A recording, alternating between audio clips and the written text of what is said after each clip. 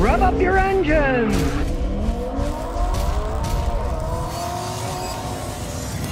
Okay, today we're talking about a 2005 Toyota Matrix. Guy bought it used for like $1,300. And probably the main reason he got it so cheap was the transmission was broken. They thought it was a clutch, but it wasn't. So they put a used transmission in it. And that cost him like $1,300, $1,400. So he's got about $3 grand in the car now, which is of course nothing for a vehicle these days. So we're gonna see, it's got check engine lights and all that stuff on it. As you can see, it's got Tennessee tags. It is the XRS version of the Matrix. It was made in Cambridge, Ontario. It's got a little bitty oil leak, so the first thing, we're gonna take the oil cap off and pour some UV dye in it. We just pour it in, put the oil cap back on. While we road tested, the dial go through the system and the little dial come out. We're able to use my yellow sunglasses and a UV light to see exactly where it's leaking from. But it's got a check engine light and stuff, so we're gonna scan it. As per usual, it just plugs in the data port there. We're gonna try out this new X tool. It's got 170,169 miles on it. Automatic detection. Detecting. Hey, the interior's still in good shape. These cloth seats can last forever. That's why I like them. Just like my wife's Matrix, there's a lot of room in these things. There's something I don't like, a sunroof, and it leaked on me. He had to clean out the drains because it was leaking. So close it and leave it closed is my advice. Automatic scan, here we go. Scan it pretty quickly, and it's got codes for the stupid airbag system.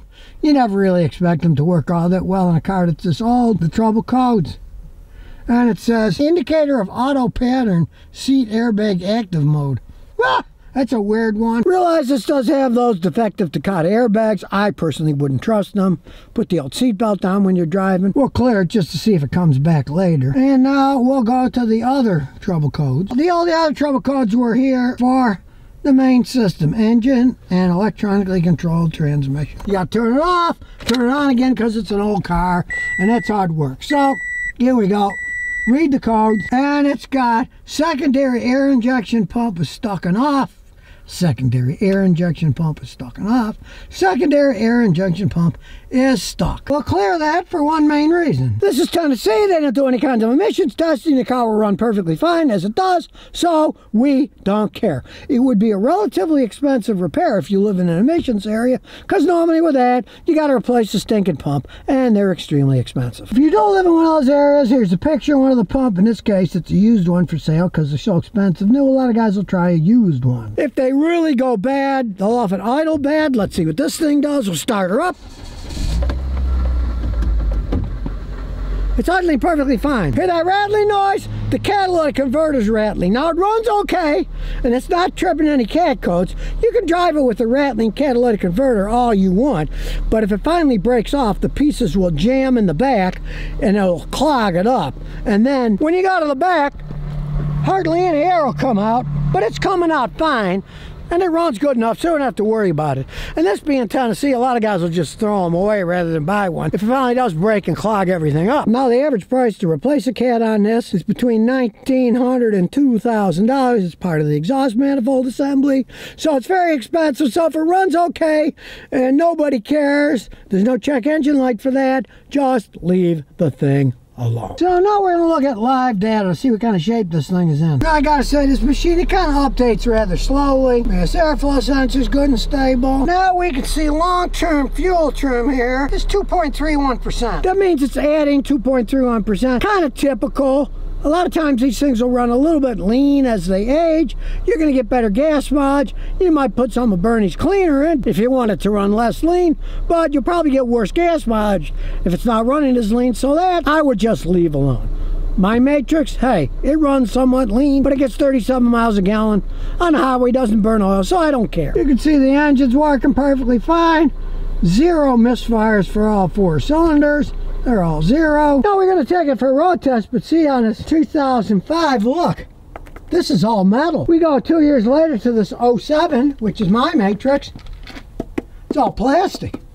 Cheaper made. They just go to it because it's cheaper, that's all. This is a much better designed metal. So let's close the hood, take it for a spin. The only light is the tire pressure monitoring system, and hey, it's an old car, you know. It's almost 20 years old, so tire pressure monitoring, batteries are worn out. Who cares? Get a pressure gauge to measure it rather than replace 4 of those for a bunch of money. Camera, because it's old, but it's got a CD player. And aside from the rattling catalytic converter, it rides quite well. And being a manual transmission, it's a lot zippier than mine. Still corners quite well. These things were made for cornering. Now, they're rather rough riding on a bumpy road, but they really do corner quite well. Even my wife says in hers, it wants to go fast. Strangely enough, she drives it a lot faster than her Lexus, because the Lexus just cruises along, but she says the Matrix just wants to get out and go. And they really do, if you drive them right. The brakes work perfectly fine when you hit the brakes. Look, no problems at all. We'll wait till people go by so we'll have some space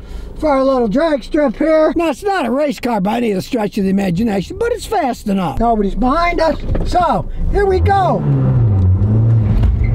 Hey, it burns rubber. Whee! Hey, this thing is still zippy. It's a lot zippier than ours because it's a manual transmission. You get a lot more speed out of it. Just keep it in a lower gear and they'll accelerate better. So if you want to pass someone, all you got to do is, we're in 3rd gear now, we'll just go down to 2nd gear. Zippy. Fun to drive. And of course, when you're really pushing it, all that exhaust gas is going out. The catalytic converter stops rattling then. But hey, it's got plenty of acceleration. If it had a clogged cat, it wouldn't be driving this fast and zooming up. So it's not clogged yet. Sometimes you can drive them years that way. Really stable going down the road.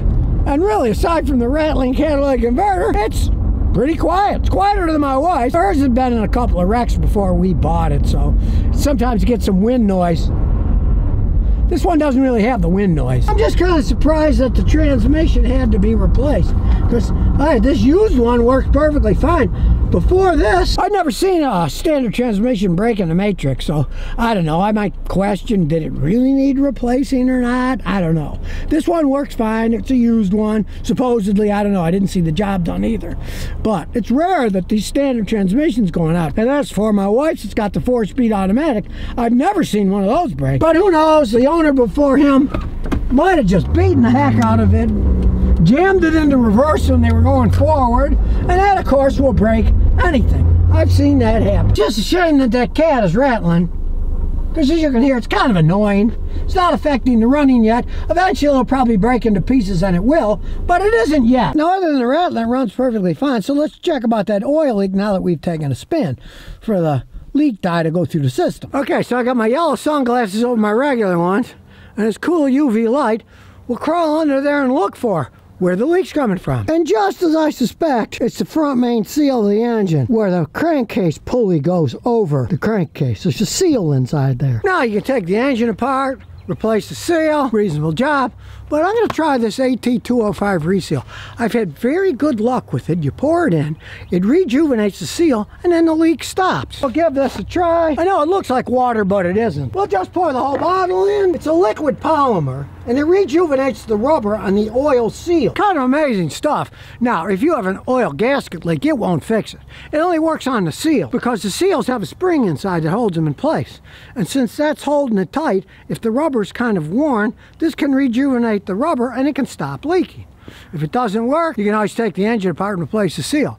It won't hurt anything, and I've seen it fix quite a few of these. You give them 250 miles of driving, and then see if the drip stops. Great. Now, I mean, if you don't want to take everything apart, and it's only dripping a little, you can just add oil as it leaks out. It's not that big of a deal, you know? You can either try this, if it doesn't work, take the engine apart and put a new seal on it, or just live with the leak. I've seen them drip for years before they really go. When it's really bad, they'll leave gigantic puddles, makes a mess, then you know it's time to change the seal. But this stuff works pretty good. We're going to see if it works.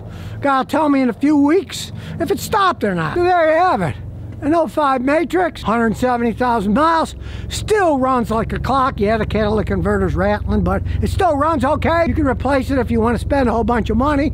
You can take it off if you want to break the law. But the car itself, hey, made in Cambridge, Ontario, still runs like a top, brakes like a top, doesn't burn oil. Mind you, it leaks a little. You replace the seal, but for the money he's got invested in this thing, less than $3,000 bucks, hey, you got a good deal. And really, it still looks good too. I gotta say, I'd rather have these factory wheels than the ones mine came with. What can you do? I bought it as a used car and it came with these. And it still rolls down the road perfectly fine. They don't leak any air, so I'm not gonna be changing them anytime soon. So if you never want to miss another one of my new car repair videos, remember to ring that bell.